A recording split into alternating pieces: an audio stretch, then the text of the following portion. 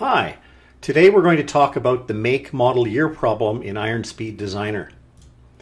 This is a situation that happens when you have a need to relate different drop-downs together. So we're going to talk about that specific issue using the make, model, year example. We're then going to solve the problem by modifying the query, and once it's solved we're going to bask in the glory because it's a thing of beauty. So let's get started. In this situation, we have a couple of different drop-downs. We have a make drop-down that contains different makes or manufacturers of vehicles. We also have a second drop-down that shows a list of different models of vehicles. Each model belongs to one and only one make. So how do we get our model drop-down list to show only the models that belong to the selected make? This is the classic make, model, year problem. So what we'll do, and I'm going to show this in the demo right away, we're going to select the model ID control in IronSpeed Designer, and then we're going to switch over to the properties window, and we're going to look down the list so we see the queries section, and we're then going to click the ellipsis to edit our query. So let's do that. Now, first thing that happens is the add where clause wizard comes up. And what we want to do is select make ID from the drop-down list. Models will already be selected. And then we're going to click formula. And what you can do is you can go right-click and select the value that you want to relate this to. And IronSpeed will automatically put in all of the extra code that you need to get this working. So on that note, let's now go ahead and I'll demo the same thing. I've created a sample application for make, model, year. In this case, I'm now going to click Add, and you'll note that when I click the Make drop-down, I have a sorted list of vehicle manufacturers.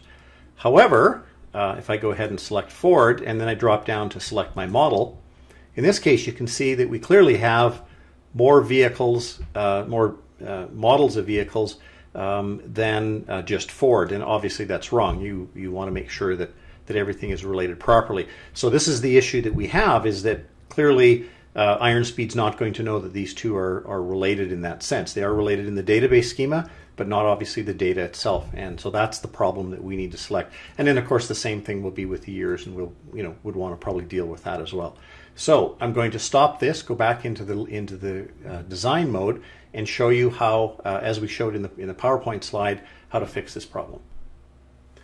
I'm now back in design mode using the layout editor. The first thing I need to do is select the model ID control, which is of type drop-down list, and then go over and select the model ID query. We want to edit that query.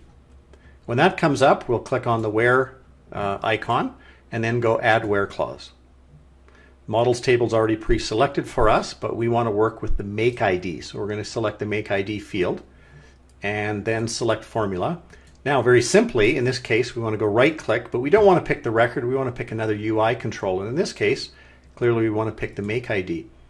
And you'll note that when we do that, IronSpeed automatically puts in the selected value attribute for us, which is great. So we'll click OK.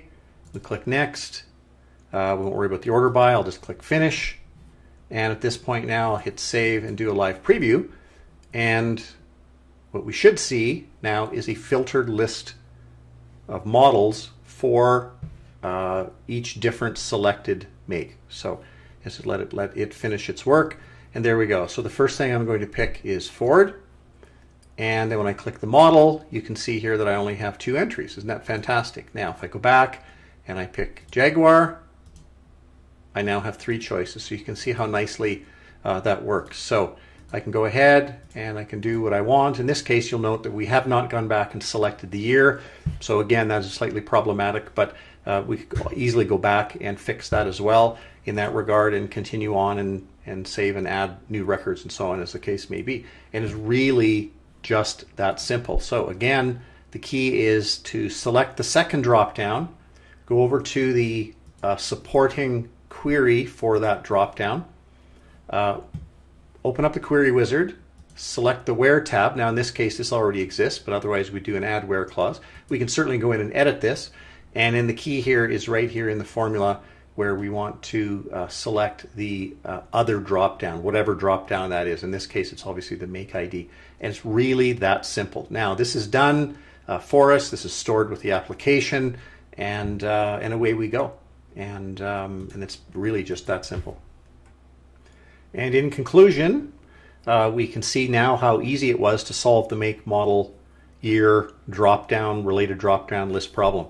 So really filtering related drop-downs is very easy, and means we can relate by different factors, which is great. And of course, easier filtering means a faster turnaround. It means that the data looks and feels right. And of course, you only show what you want shown when you want it. So thank you for watching this video. One last little note, if you're looking for any kind of full localization tools for your IronSpeed projects, Milestone Localizer does offer that. It's a fantastic, easy tool. Please visit ironspeedmvp.com/localizer. Thank you.